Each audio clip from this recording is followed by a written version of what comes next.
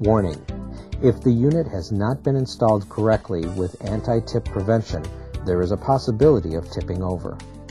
Information is included in the owner's manual on installation requirements.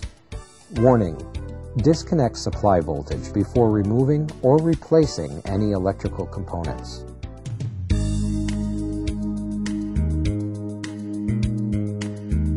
The next portion of this video shows the refrigerator on its side.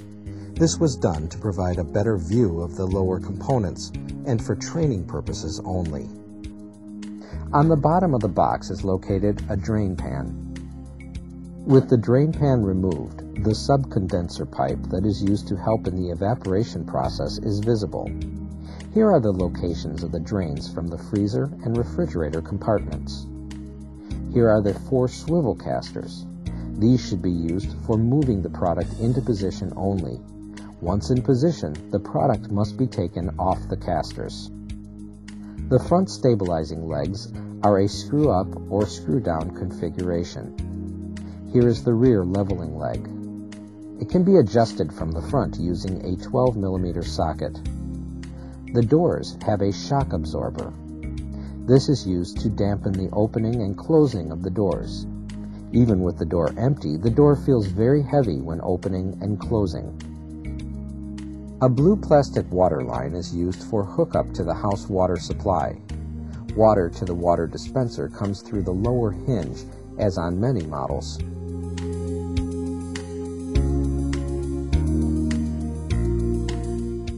The compressor compartment is accessed by lifting the upper grill. Here is where the customer has access to the water filter. The main shutoff switch is available for the customer to turn off the product, or the tech for resetting the display in some service procedures. Note, this switch does not cut off power completely. There are still live circuits at the terminal block. For troubleshooting purposes, the compressor compartment panel must be removed.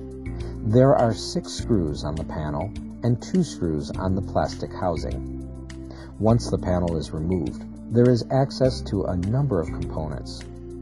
Here are the 2 freezer door switches, one for the ice dispenser circuit and the other for the door position sensor used for the light, fan motor, and alarm.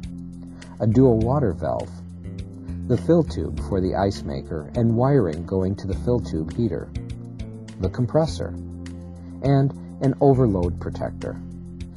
Plastic bags seal the door hinge electrical connectors. This bag seals the low voltage circuit connector going to the door.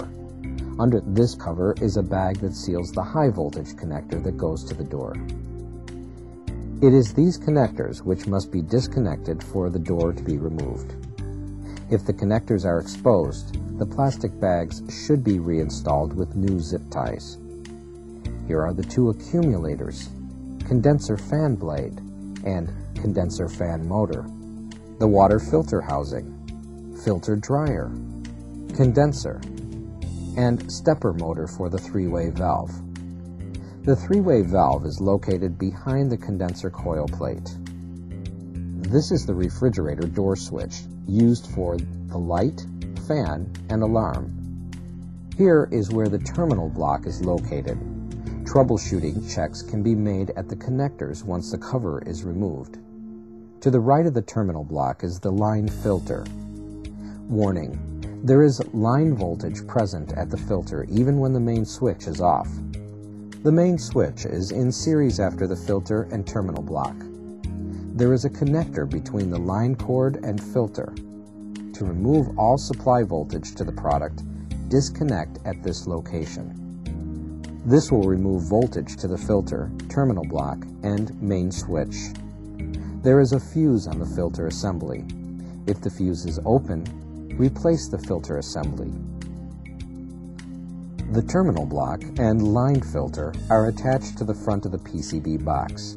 This plastic housing contains 3 electronic boards: the main PCB, the SMPS or switch mode power supply, and the inverter board. Warning: there is line voltage present at the terminal block and filter unless the AC line connector is disconnected. To access these boards with the supply voltage removed, once the cover is off the board, the connectors on the terminal block must be removed. Note the large white color connectors have squeeze locks on both sides. Once the connectors are removed, disconnect the ground wires, the ice maker connector, and the main switch connector. There are 2 screws at the top which must be removed. With these screws removed, the plastic housing assembly which holds the 3 boards and terminal block can be removed from the compartment. This is highly recommended for board replacement. Note, be sure to protect the front of the refrigerator door when removing the housing assembly. Here is a close-up of the terminal block with the housing removed. To access the boards, pull the housing apart.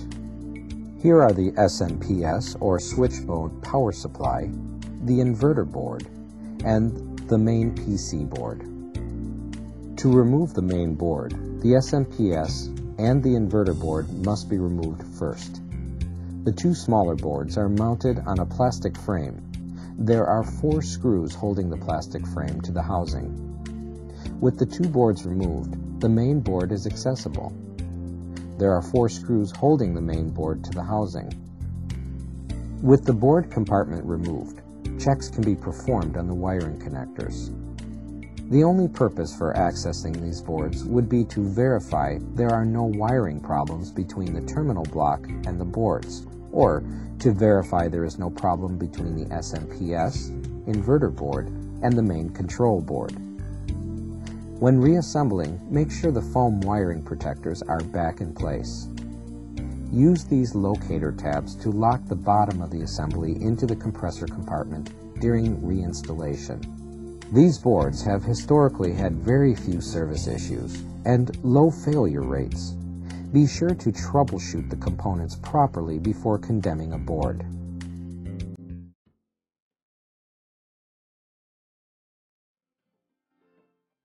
To access the dispenser display, remove the dispenser tray, which has 1 screw on the bottom and the 2 screws from the light shield.